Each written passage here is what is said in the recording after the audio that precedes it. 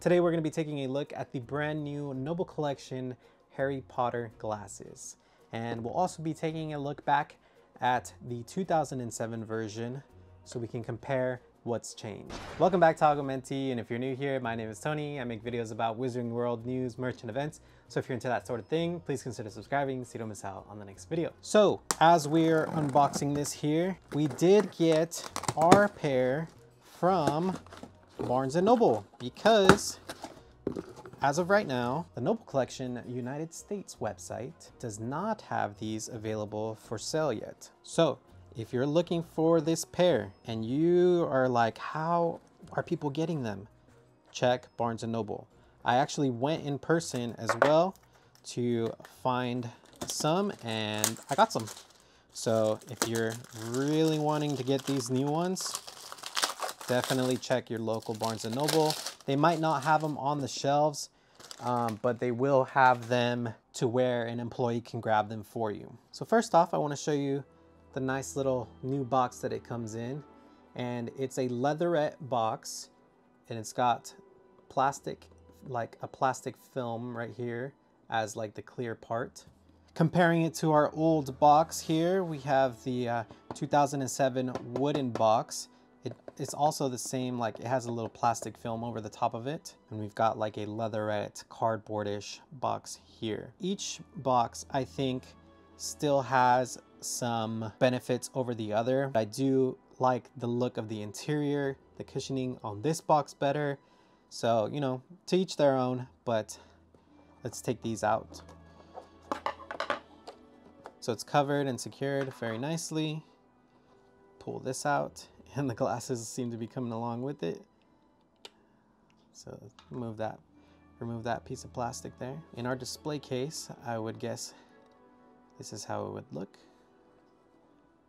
You just push them up a little more, and that's how they would compare in looks from the outside. Now let's go ahead and take these out and compare the actual glasses. The new box is made to kind of resemble the older box in the same way.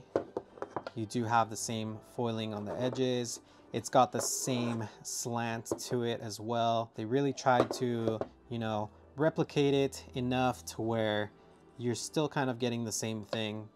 And another thing that didn't change from this one was the price. Back in 2007, when you could still buy the originals, they cost $50. So now you're still paying the same thing for this new box, the new pair, $50. So it's not a bad deal. Compared to the pricing on these now, you'll have to pay $1,000, which is insane. So if you really just want the glasses, get the new ones, 50 bucks, great deal. And you can have your Harry Potter replica glasses. So first I'm going to show you guys the details of the new glasses, and then we'll compare it to the older version. But if you want to see how the original Noble Collection version compared to the Savile Row version, which Savile Row, the makers of the Harry Potter glasses for the films, if you want to see that video, I'll leave a link here, and I will leave a link in the description below.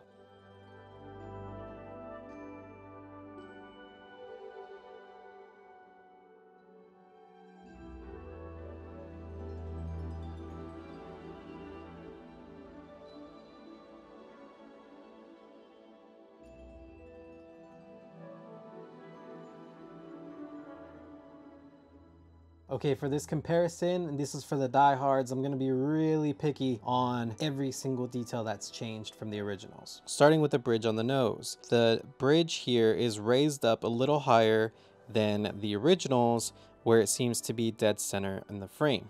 And you can see that in this side-by-side comparison, where this is a little raised and that's more centered. So not only is the bridge positioning a little higher, but it looks like they are different shapes as well, where the right one, or the newer one, is a little less curved or has less of a harsh U than the older version.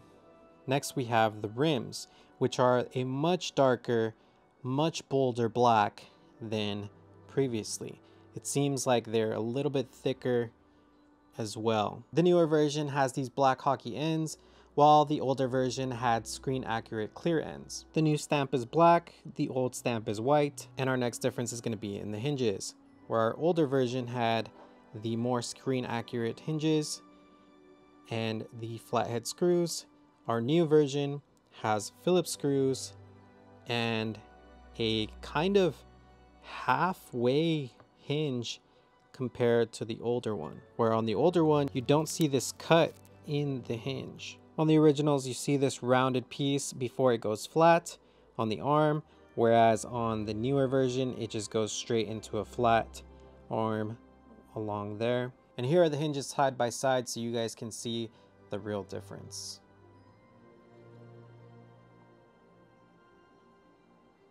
So there you have it, the latest edition of Harry Potter's glasses from the Noble Collection compared to the 2007 version. I did see some backlash about the new box, so I'm curious to hear what your opinions are on the new box and which ones you'd rather have.